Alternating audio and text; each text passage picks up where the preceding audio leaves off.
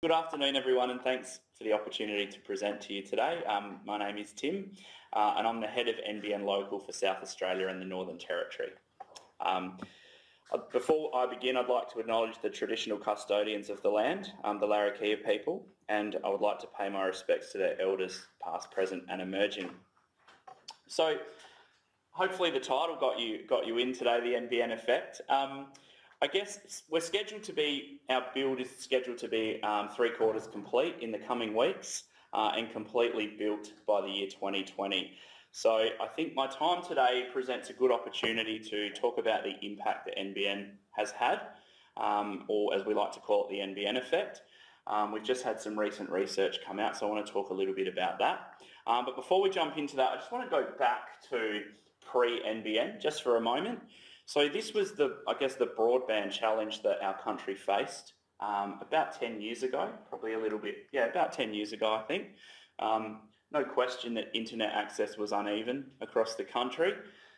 This was a real surprise to me when I started that, there were 700,000 premises across Australia that didn't actually have access to fixed broadband internet.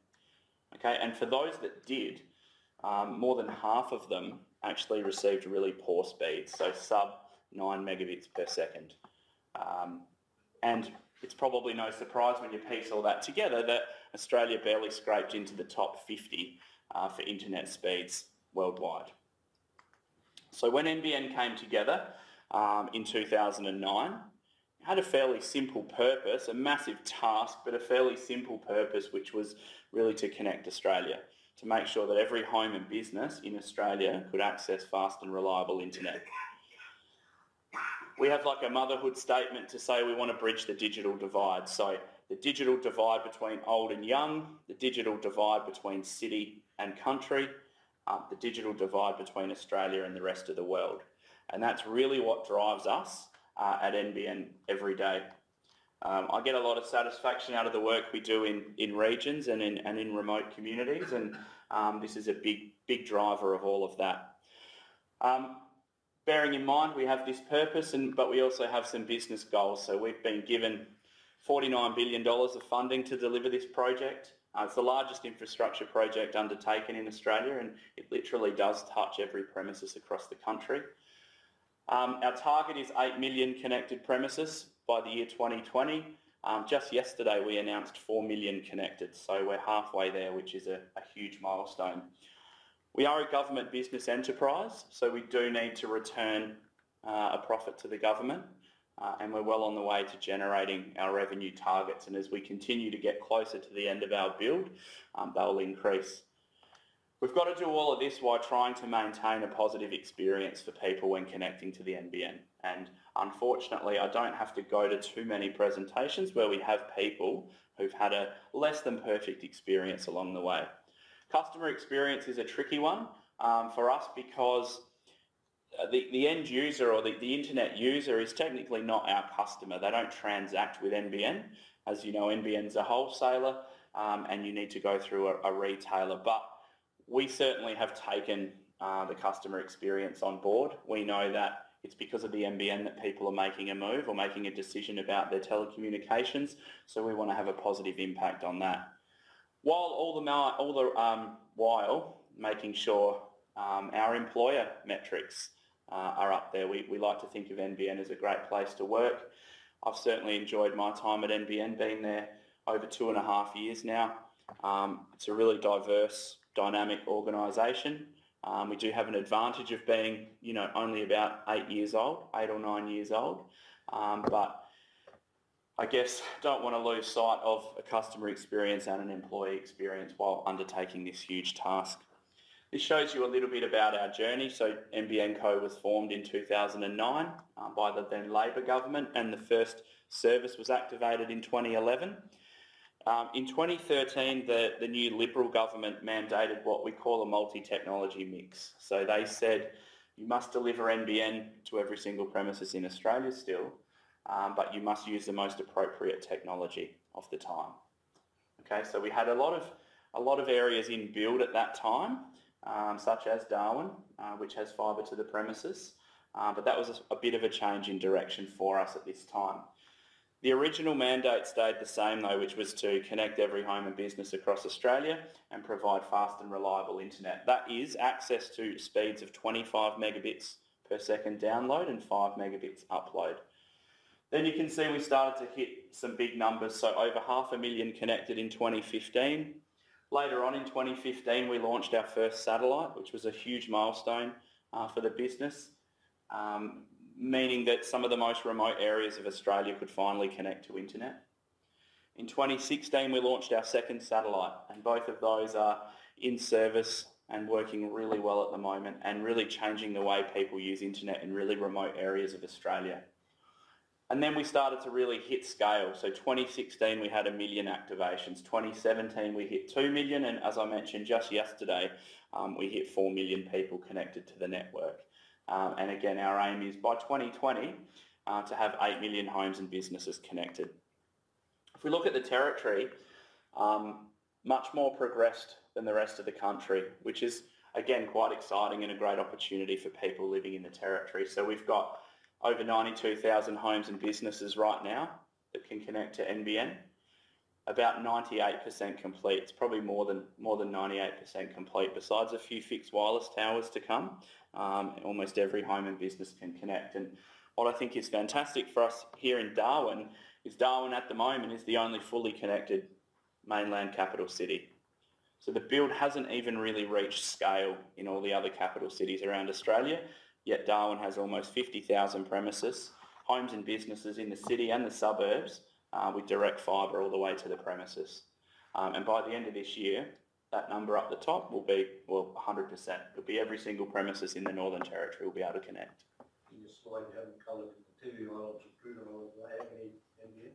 They definitely do. The Tiwi Island has access via Sky Muster, and Groot Island would be the same. We've actually got some pretty... if I get time, I'll show you afterwards. We've got some pretty cool pictures of some of the installs on Groot Island. Absolutely. So I guess like talking a little bit about the data, I think Census night in August 2016 marked a point where about 1 in 3 homes could connect to the NBN network. So it gave us a good opportunity to take a snapshot of areas that could connect to NBN versus areas where NBN hasn't rolled out yet. Sorry, I've got a message come up on my screen. And shortly after the census data came out, NBN commissioned an independent research company called Alpha Beta to undertake some research for us. You can see, obviously, the snapshot is every Australian, 10 million households over 2,000 regions. So what we did was we commissioned Alpha Beta to look at this census data by region, but also undertake an additional survey where they spoke with 3,500 respondents across 1,700 postcodes right across the nation. And the results, which I'll show you in a moment, are evidence that NBN is delivering on its purpose to drive economic and social benefits for Australians. So what we've been able to see, and again, this is some of our top line data, and we'll keep exploring this over the coming weeks, but you can see new business generation just in 2017 alone in areas that had the NBN, between 2,000 and 5,000 new businesses generated. And that's expected, NBN's expected to generate anywhere up to 80,000 new businesses by the year 2021, so the year post our rollout. It's also had some great results for self-employed people or start-up businesses, if you like. So, between 3,000 and 6,000 new self-employed people, and up to 90,000 by the time the rollout is completed. Some of the great statistics, I guess, were around Australian women and what the NBN effect is having on women. The number of self-employed women in NBN regions grew at an average of 2.3% compared to just 0.1% for non-NBN areas. So that means it's 20 times more likely that a woman will be able to start her own business and become self-employed in an area where NBN exists as to where it doesn't. And we had an event in South Australia recently. We had the minister down, and there was a young girl in Mount Gambier in the southeast of our state, so quite a big regional centre, I guess. And she'd started up her own business just a year ago, and some of her headpieces that she designed are being worn in fashion shows in New York. And she runs this business from Mount Gambier over an NBN connection, which was really exciting for us to see, and hopefully we'll uncover a lot more of those stories as we go. When we look at those stats broken down into the territory, and again they're bracketed numbers, but we can see that in NBN, the rollout of NBN's generated between 50 and 150 new businesses, and that's expected to possibly hit up to 700 new businesses by 2021. Again, self-employed, up to 170 people self-employed in areas where the NBN's been rolled out, and that number could increase to nearly 1,000 by the year post our rollout. One thing NBN obviously offers, or connectivity offers, is the ability to work flexibly. Certainly where I work at NBN, we're encouraged to work flexibly where possible. And you can see that our stats show an additional 70 people were able to work primarily from home due to the increased connectivity that they had at home. And hopefully that'll be up to around 400 people in the Northern Territory that'll be enjoying that lifestyle or that work-life harmony piece by the year 2021. So again, the alpha beta research shows us that, you would have seen that stat I put up at the start where Australia was 48th in the world. When we started a couple of years into NBN, we were still down in 29th for internet access and speed of those OECD ranked countries, slowly moving up to 17th last year, and after that the research predicts we'll be well and truly entrenched in the top 10 in 2021 post our rollout. So some pretty exciting numbers for us. And I guess really the first real signs that NBN is having a positive impact across the country. So I spoke at the start about customer experience, and I just wanted to show you a little bit about what we're trying to do to improve our customer experience. We've opened the book, so to speak, earlier this year, and we now release monthly metrics on our website where we have 10 metrics that we monitor each month and we report on each month. And I'll run you through these, a quick overview. I've just pulled out 3 where we've made significant ground. So installed right first time, so not installing things in cupboards. We're up to 91% of getting it right the first time. And if I go back a year, that was down at 86%. And if we go back another year, it's probably even lower. So trending in the right direction there. Network congestion, so downtime or throttle, it was a real problem for us last year. But with some changes to our pricing and putting a bit of extra pressure on our service providers, we've been able to reduce the average bandwidth congestion to about 18 minutes per week. When you look 12 months ago, it was nearly 6 hours a week. Okay, so really working hard on that. And fixing our faults. So when you do report a fault to your service provider, how often do we get on top of that, or how quickly do we get on top of that? We have pretty strict KPIs around fault resolution. Pleased to report that is also trending in the right direction. And in May, we had 90% of our faults resolved within the agreed timeframes compared to less than 60 only 12 months ago. Anytime that's less than 100% is not ideal for us, but it's good to see that's trending in the right direction. And we have got a really strong focus on customer experience at the moment, and we're hoping that these graphs will continue to trend in the right direction. If any of you are interested in finding out more about this, on our homepage, nbn.com.au, it's pretty much the first thing you see. You can get measurements across the 10 metrics, or you can look back at our previous monthly reports.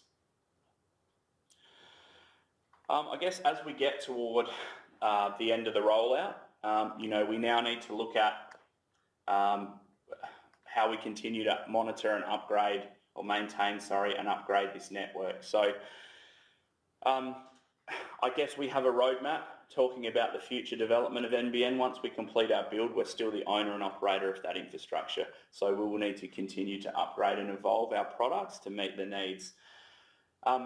We have a big push into the business space at the moment. So you would have seen, I put up, some revenue at the start on that first slide. We do need to return a revenue to government, and we've had a big push into the business space at the moment because, as you would expect, business customers spending a lot more on their telecommunications. So business grade products. We just yesterday announced that we've got a business support call centre and technicians on the ground, what we call an enterprise Ethernet product. So what we've rolled out across the country at the moment is really a residential grade service. Okay, but we now have business products available where a business can get what we call a committed information rate, or a guaranteed speed, if you like, 24/7. They can also have faster response times to emergencies. You do pay for that, but the product is available. We have an ICT channel program where we are accrediting local IT providers, such as someone like Area 9 perhaps would be relevant to Darwin, to advocate on our behalf and help customers or help end users make smart decisions when they're looking at their NBN products. So far as our technologies go, they're all upgradable. So fibre to the premises, which is all through Darwin, the upgrade path for that is 100 times faster than what it can do at the moment, which is probably too fast for what we need it for now, but a great upgrade path. When you look at things like fixed wireless, we'll be looking at deploying 5G technology on our fixed wireless network to continually increase the speed. So as we roll out technologies, we always ensure there's an upgrade path, because while our commitment now is to deliver access to 25 megabits per second wherever you live, obviously that demand is going to increase into the future. Because if we look at I like this slide, if we look at some of the demand for connectivity that, we all know about, this is a graphic that shows you what happens in 1 minute on the internet. So this is a worldwide figure. It's not based on Australia, but for example, in the time I've had this slide up, there have been 3.5 million searches on Google. Every minute, 156 million emails get sent. Nearly 1 million people log into Facebook every minute. That's probably not so hard to believe, that one. This one always fascinates me. So Amazon.com, $265,000 worth of sales in 1 minute on the internet. So I guess the demand for connectivity is literally growing by the minute, and it's not just our computer that we want connected anymore. It's our smartphone, it's our television. Just about every appliance you can buy now has a connected version. Fridges, toothbrushes, coffee machines, all of that sort of stuff is connected. So we need a network that can support this now, but also into the future. Because again, one of our studies shows that the average home is expected to have 29 connected devices in it by 2020 when we finish our rollout. I think that number is about 13 right now. If any of you have children at home like I do, you can hit that number pretty easily.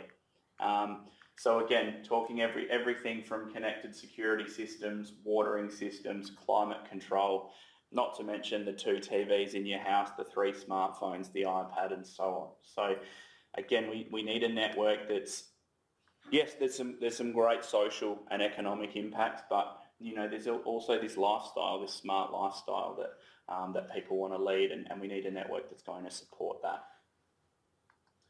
I touched on business before, business growth, and the opportunities for business are huge as well. This is just some numbers I pulled from a Deloitte economics report that I guess they categorise digital maturity of a business into 4: advanced, high, intermediate and basic. So for example, if you're at a basic level, you might have a business email address and you're listed in an online directory but by a third party. Okay, 23% of businesses in Australia are still in that category. And what we want NBN to be able to do is help you climb that ladder of digital maturity and increase your opportunities. We'd love to get everyone up to at least a high level where you have an online store, you're using multiple online platforms to promote your business, you're doing some search engine optimization, and certainly you're using cloud-based applications in your business to become more efficient. Because my next slide is going to compare a basic business to an advanced business, and there's some real benefits there. 8 times more likely to create jobs, 1.5 times more likely to grow your revenue, and I think it goes without saying, more likely to innovate. This one's a great one as well. 7 times more likely to be exporting your product if you're online. So just to wrap up, I think we're about to hit 75% build completion, and hopefully this has given you a bit of a bit of a story about where we've come and where we're going, and the impact that we're starting to see as a result. Because this research now gives us evidence that NBN is bringing prosperity to communities and empowering communities. We've announced 4 million connected yesterday. We hope to have 8 million connected if I was standing here in 2 years talking to you. And I think it's a really great story, and I thank you for letting me share it with you today. So I think I might take some questions here, and then if we've got some time, I'll step you through a little bit about what my team as NBN Local are doing across the country, and some of the ways we're trying to showcase some of the technology that we're delivering.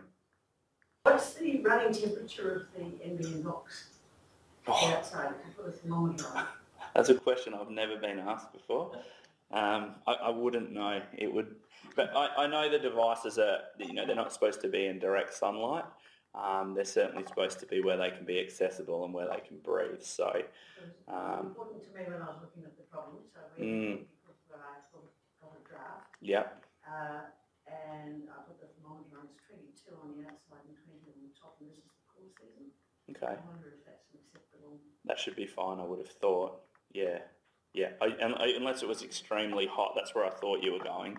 That shouldn't be an issue. That shouldn't be an inhibitor to service quality, that's for sure. I hear you mentioned we've got fiber optic to the house. Yes. So we're the only place in Australia which has the fiber optic to the house. Yep. And recently, and it's part of the stress of it here, we just received a new box for the Wi-Fi. Mm-hmm. It means to be a bit better, but I'm not seeing any difference. Who sent you that? Was it NBN or Telstra? I think it's Telstra. Yeah. So it's probably your modem, which is a Telstra issue. Have you received anyone else? Yes, my neighbour's just got a new one. Yeah. Yeah. But the first day it looks great. Second day. Yeah. It seems to be eating a lot too. So. I can't, because it's not NBN equipment, I can't really advise you on that, other than to talk to the manufacturer of that, or the provider of that equipment. So would that mean also with the fiber optic that has, yes, we have the best broadband access to? Yeah, absolutely, absolutely. So we certainly have suburbs and some country towns like Victor Harbour, Katherine has fibre to the premises. In South Australia, Victor Harbour and Port Augusta have a number of suburbs of Adelaide, but no other mainland capital city will have fibre to every premises. Yeah, absolutely. And it's the Darwin City precinct and the suburbs as well. And again, yes, you got some heartache by being built first, because if we were going to make mistakes, we probably made them here. But on the flip side, you do have the best technology. And I guess it's hard. One of the things that I took over NBN Local for Northern Territory in October, and I thought, well, the build's nearly done. Like, what sort of impact can I make? And I think remote communities was one, but also in metro areas, how can we get businesses to understand that they have access to fibre directly to their premises? So they're probably on residential grade services, whereas they could be realising a lot more data. They could be doing things a lot quicker, just because they've got access to that fibre network. Same goes for residential people as well. The service, the advantage of the fibre going all the way to the home is, there is no break between the network and the home. So potentially it could be doing a lot more for people than they realise. So we're working hard in the business space up here. We're going to talk with the NT government on Thursday about, they've got some funding to make Darwin a smart city. I don't know if that's widely known, but so we're going to have a chat with them to see if, we've got NBN fibre all through Darwin City. How can they use that, put the 10 mil into other infrastructure and use the fibre beneath their feet to deliver some world-class services. So, I guess with my broadband push hat on, yes. I'm really curious to see what you're going to be able to do for our very regional and remote areas. So I guess I did have a slide about business grade products, and I probably didn't explore that quite enough. So most of I'll come to you in a minute, sir, sorry, I'll just answer that one. So we do have satellite technology. I mentioned we've got 2 satellites in space at the moment, and we're about to, first half of next year we'll be introducing business grade products on those satellites. So at the moment the focus has been on making sure people in remote areas can just access internet, okay? Now we're actually going to be developing the product more. So can a remote business get this guaranteed speed up and down? Is there more capacity for a business to operate better? Can we look at things like, we know access to social services is important in remote communities. Can we make, say, .gov.au websites unmetered so they don't actually use data? Can we develop a prepaid solution for NBN that suits people in remote communities better? So I think now that we've got our satellites up there and they're working really well, we can start to look at the future for those communities and see how we can bespoke solutions or tailor solutions to meet their needs a lot better. And we're quite excited about that. I've got a couple of questions. Yes. First one, how far away do you think gigabit plans are? Well, it's interesting you say, because in Darwin, gigabit speeds are available now on fibre, but you need to have a retailer who will sell you one. All right, so you can, we have a wholesale gigabit product available, but what you need is a retailer to productise that and then sell it to their customer. So I think last year I think we've got about 170 gigabit plans across the nation. Last year a company called My Republic, they entered the NBN market and they ran this promo, and they asked for applications from towns around Australia and said, we will launch a gigabit product into the town with the best business case. And Wollongong won it in New South Wales, but there wasn't really much take up. They heavily discounted it, so they probably made a loss delivering the service, but it was more of a marketing gig than a real benefit to the end user, and it wasn't widely adopted. But it's something we're discussing with providers at the moment, because certainly when the fibre does go directly to the that's a possibility, but it's finding a retailer who'll deliver that to you. And my second question is, seeing as Darwin is so remote from the rest of the country, are you looking at providing more redundancy of the links back to the rest of Australia and capacity as well? Yeah, certainly. Look, that's probably a little bit beyond my technical expertise, but I know we have put a lot of redundancy into the network, so that you've got to have fibre two ways, so that if it breaks one way, there's still a link the other way. I've just found that out because the NT government would like us to build fibre to all remote communities, which would be a nice to have but extremely cost prohibitive. And one of the reasons is because we have to build fibre back and forth so that there is that redundancy in the network. So the redundancy, I'd be very confident in saying yes, it won't be an issue. And with capacity, I guess it would be as it would be anywhere across the network. Our focus at the moment is to make sure every home and business can connect. But as the needs increase, capacity being one, then we'll need to upgrade the network to meet those demands. And if Darwin was one of the first cities built, it may be one of the first cities through that upgrade process. I'm curious about, from a user's perspective, the upgrade solutions, sometimes the rollouts have not been particularly good. From an end user's point of view, how can they manage that? So look, I guess from an end user perspective, we want you to channel all your inquiries through to the service provider. That's who you have your transaction with. That's who you're a customer of. And that's not a cop-out from NBN, that's just the best way to manage it, because we'd hate for someone to go, well, do I call NBN, do I call my provider, who should I call?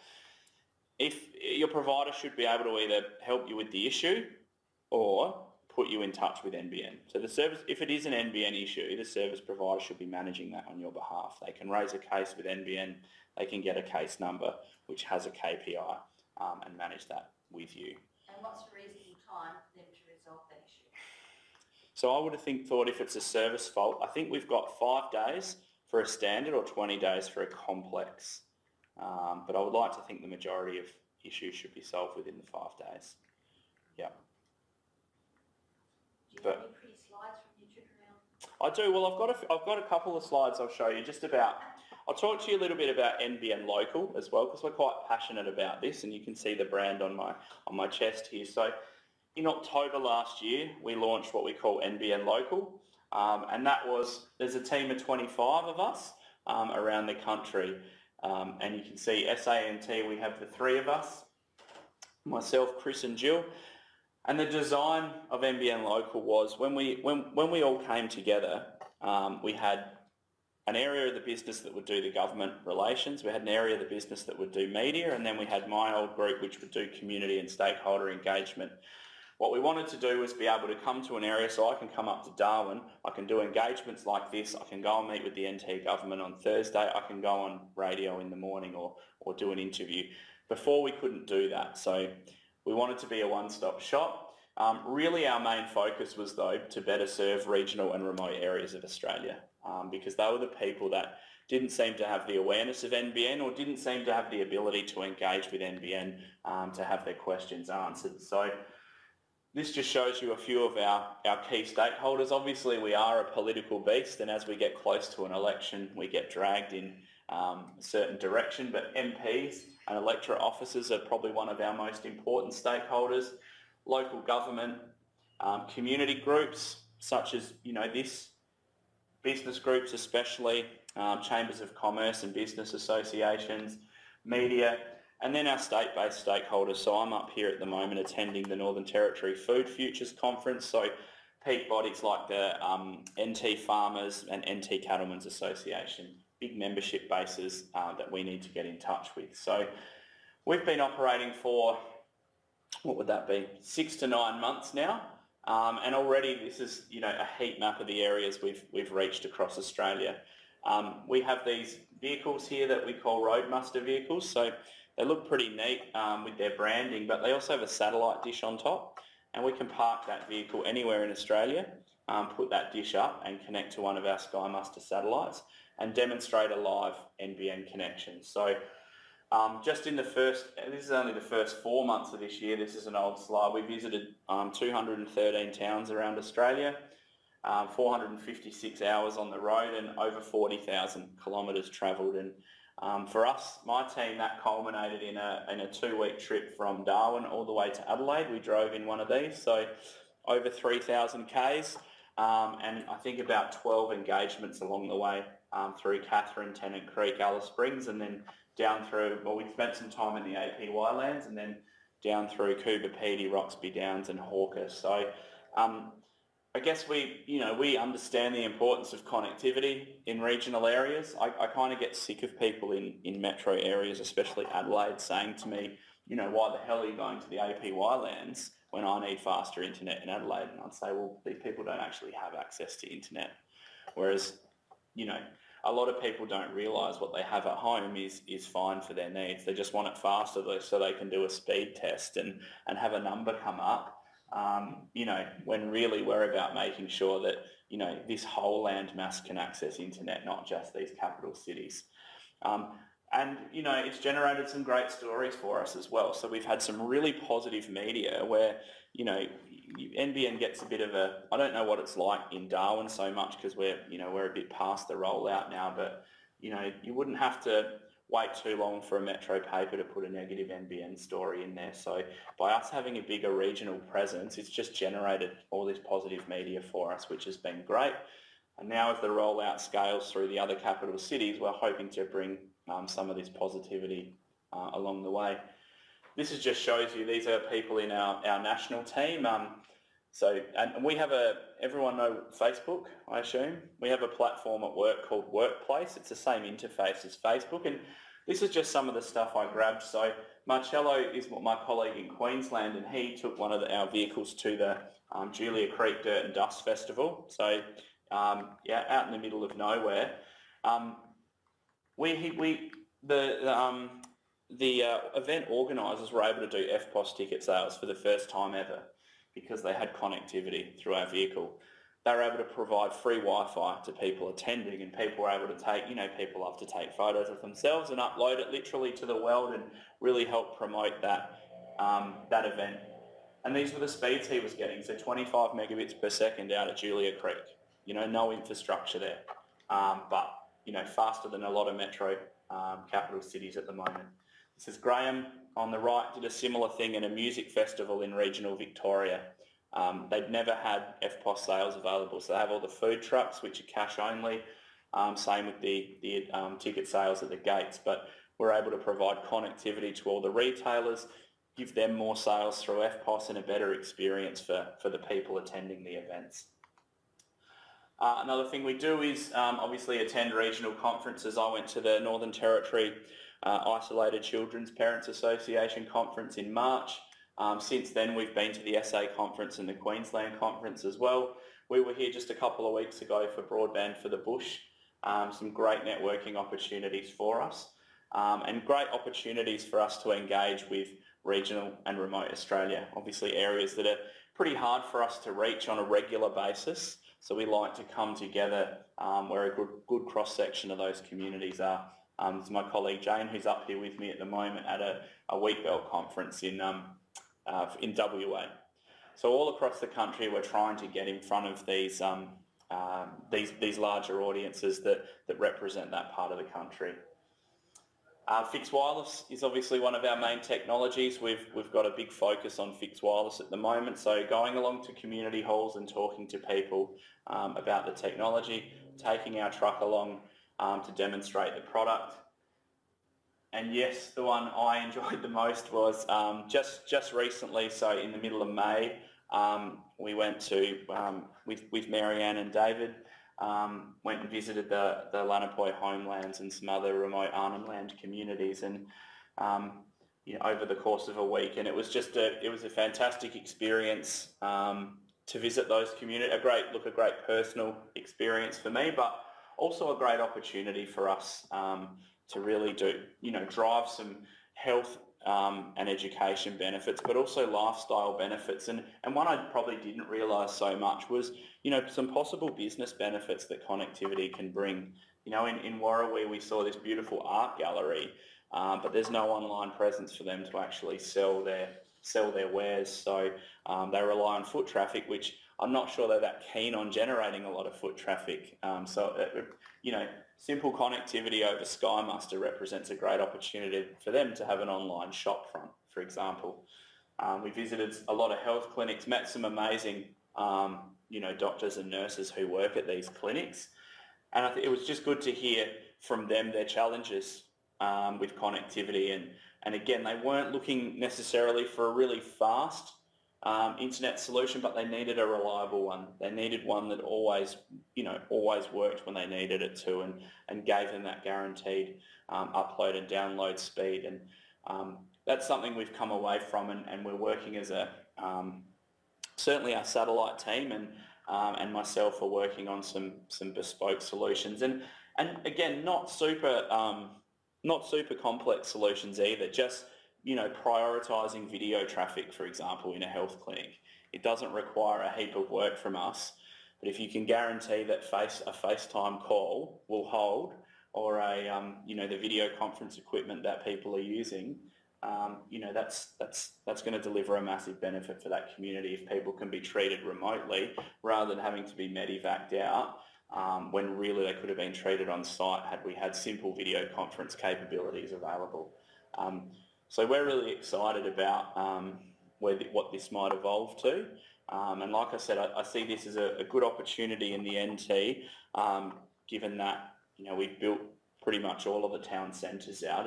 It's wanting to increase awareness of our product and its capabilities, and the social benefits it can have in these type of communities.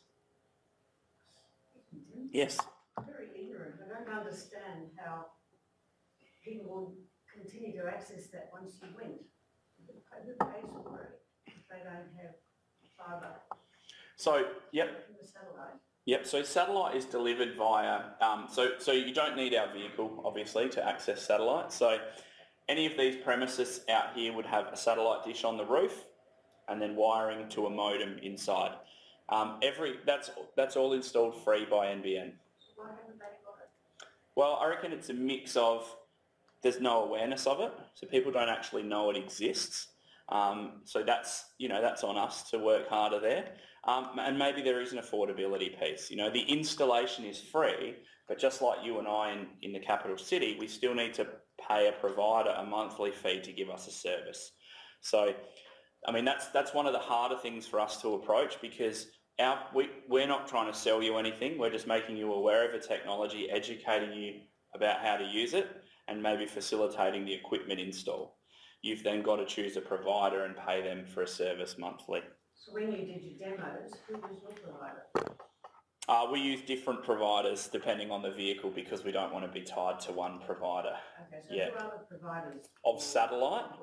Yeah. So there's 11 satellite providers. I can certainly show you afterwards. But No, I just wonder if they are out there. yeah, there's 11. And I guess what I didn't touch on, a great thing now is people in regional areas have had a choice of Telstra or Telstra for forever, right?